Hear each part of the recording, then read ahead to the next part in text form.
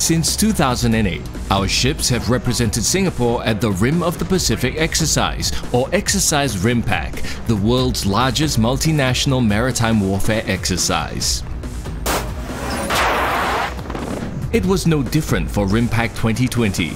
Even as we deployed under the shadow of the COVID-19 pandemic, RSS Supreme and her crew continued to fly the Singapore flag high. Being part of RIMPAC is important. It provides a global stage for us to interoperate with other navies from all around the world and strengthen our ability to interoperate as partners. RIMPAC is unique and complex by sheer virtue of the number of ships and countries participating.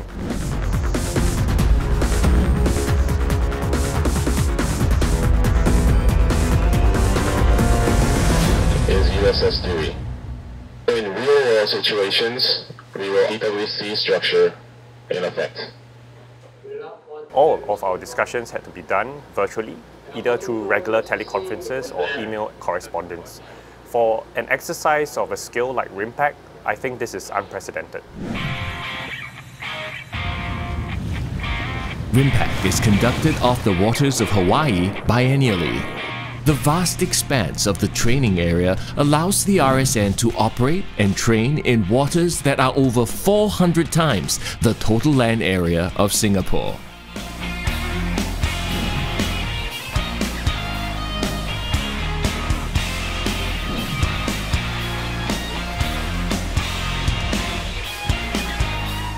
I manage and operate the multi-function radar and also the combat management systems in the Combat Information Center.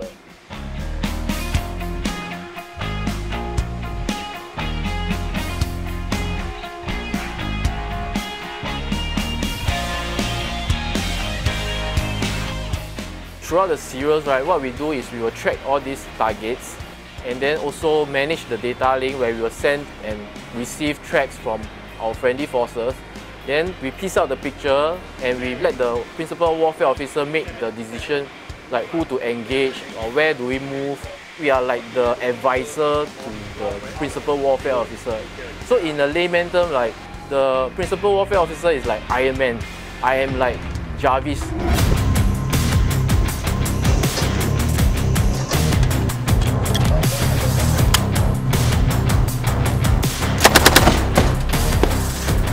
I first heard about RIMPAC 2020 from my department chief. Ever since then, I wanted to partake in this exercise as the opportunity to sail this is a rare one and much so for an NSF.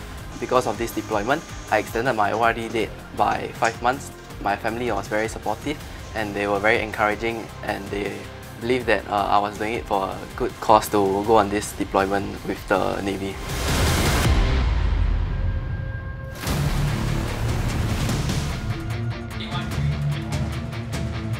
Underway replenishment, or UNREP for short, ensures that ships can sustain operations at sea for extended periods. Fuel, munitions and stores are transferred from one ship to another as they sail in close proximity with supply lines passed for hours at a go. As we are going on a mission or operation where we need to go to a certain place at a certain time, so we do it concurrently while we are going underway, topping out fuel. Instead of going back to base, top up and then come back again, that will be wasting of a lot of precious time. Like being Siamese twins out at sea, ships need to constantly communicate with each other as long as they are connected. They even need to coordinate slow turns as one combined unit to avoid traffic. Every half degree matters. Every 0.1 knot of speed makes a difference. As helmsman during UNREP operations, the challenges that I face are plenty. To put them in context, when two ships come close together, there are interaction forces at play, which indefinitely affects my steering. To overcome this, I believe you need to have the mental focus, resilience and experience. You have to have the ability to work under pressure, to keep your mind clear and focused for one thing and one thing only, and that's to maintain the ship's steering.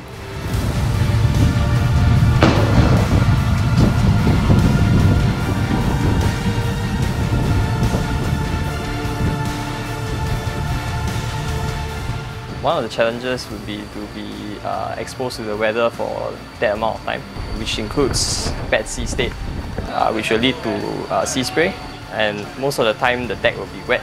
so it's slippery and sometimes it's hard to get a good footing. All these are things that we mentally prepare for and understand procedures that we are taught in training. Meanwhile, on the bridge, the crew give their undivided attention to the ship's course and speed. With the two ships this close, there is little room for error.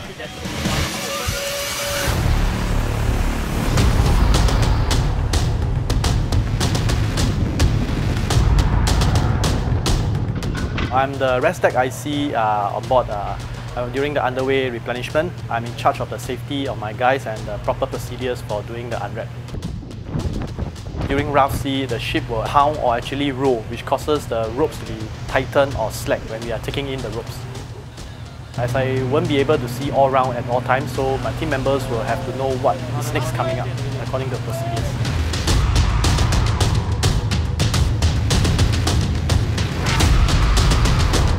Trust is really important, especially for teammates, especially when they were the ones that will actually look after your back for you when you are your blind spot when you really cannot see them. This is Eldora. We have completed our gravity drain. The underway replenishment is a success. It is all in a day's work for RSS Supreme and her crew.